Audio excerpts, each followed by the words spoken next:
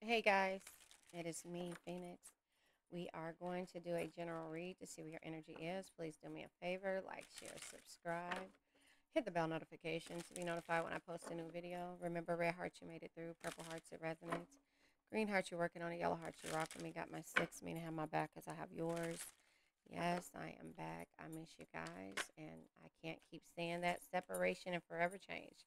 You guys have forever changed my life, and the separation becomes an addiction for me when it comes to. I'm just dealing with.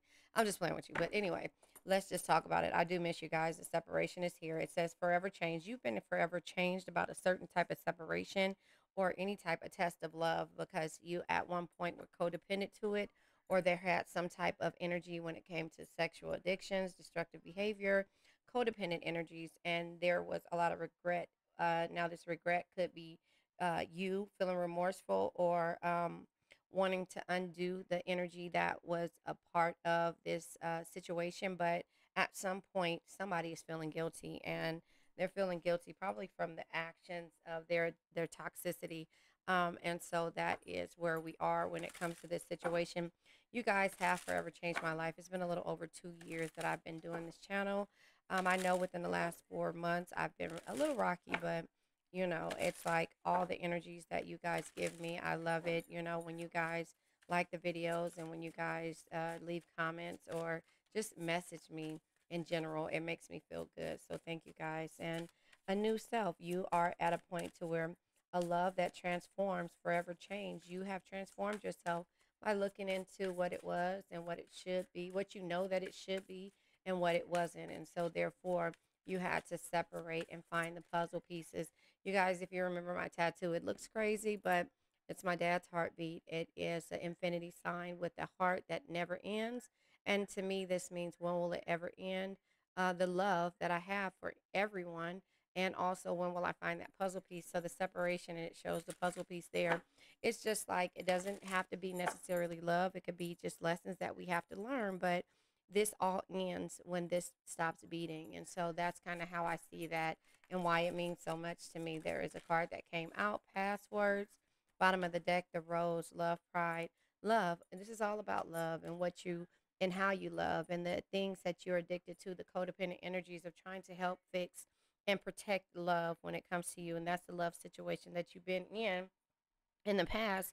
Password box, privacy, confidential, and security, and also time, forgetfulness, scars, and accumulation.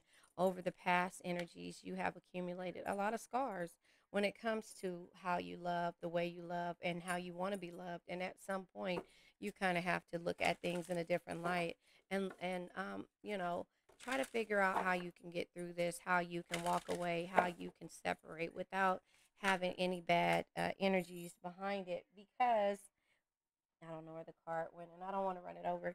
Sorry, you guys see my hair. It's in a ponytail. But anyway, because we don't want to feel regretful because of a decision that we had to make.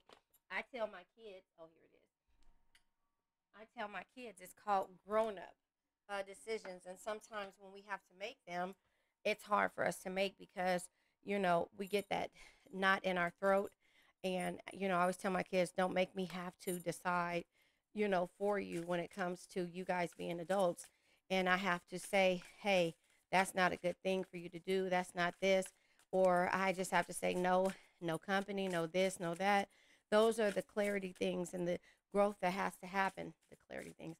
Those are the things that bring you clarity when it comes to your security and your mental. And so when it comes to the moon, taking time for deep self reflection and essentials, it says, look at you.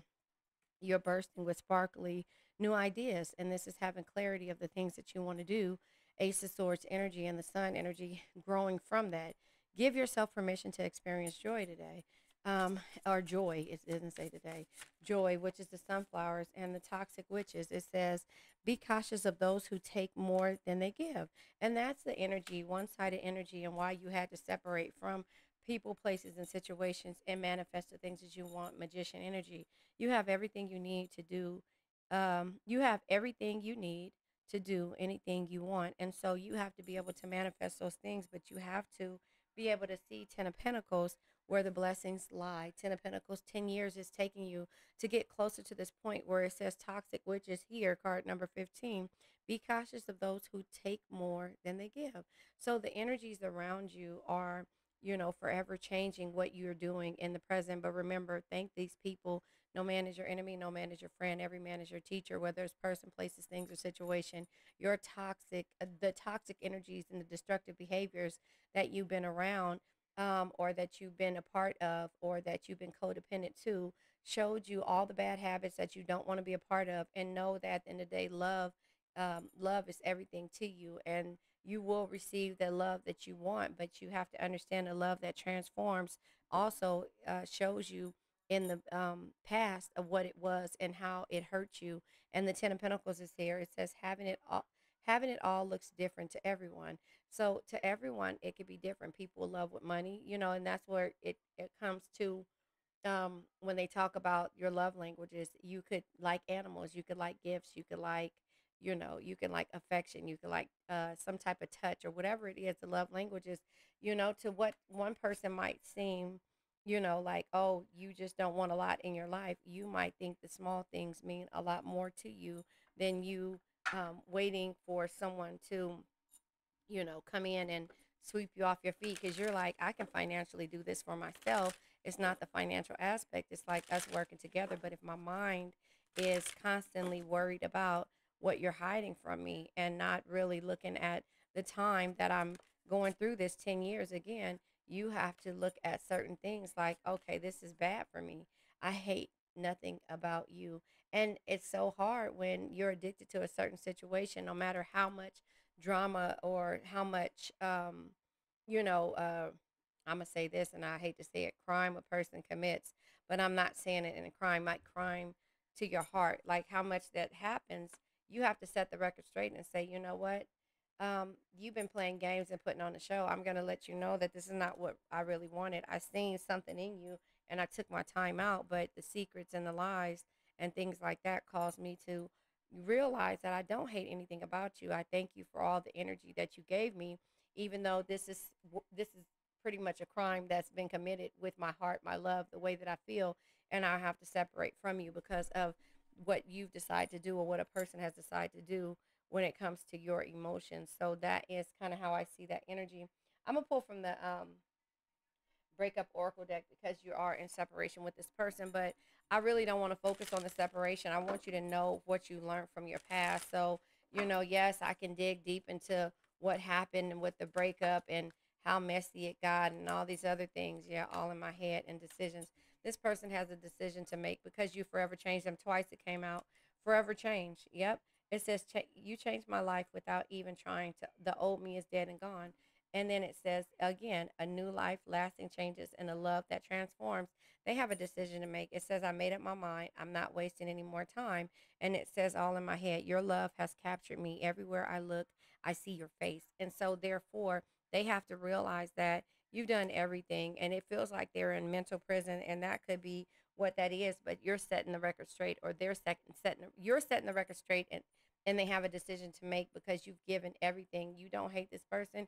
You just hate that you spent 10 years. Again, 10 of Pentacles is over here. You spent 10 years almost trying to get this person to really see who you really are and to really love you for who you are. And also to love themselves and to know that what you wanted for them was always something that was, that you saw the potential in. It was always something that you saw, but you saw so much more toxicity around them. Again, be cautious of those who take more than they give. And this person just kept taking your time. And that's where time comes in at. Time here, decisions, and 10 of Pentacles time again, and forever being changed. And so that's where you get to a point to where you have to understand the dark side of it, which is the toxic energies and the addictions. And it says broken. They feel broken inside and don't feel stable enough to trust themselves with your heart at this time. Be patient. So it's telling you to be patient when it comes to this situation. But yeah, family tree, the way that they were in the past, the things they have to unlearn to relearn, those type of energies are the hardest part for a person to actually really get to see when it comes.